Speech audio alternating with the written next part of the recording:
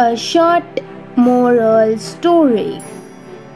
The Bird and the Squirrel.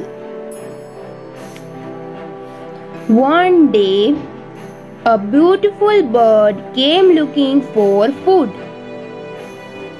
The bird looked around and saw a mango on a mango tree. It was a ripe mango. A squirrel was eating that mango.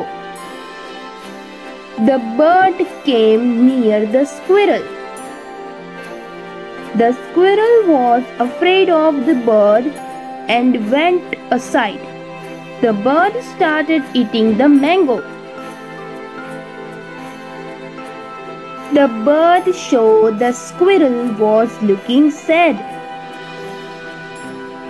"Come, squirrel, let's both eat this mango," said the bird. Squirrel was very happy. The bird and the squirrel ate the mango happily. Moral of the story is: share everything equally with others is the best way of the life.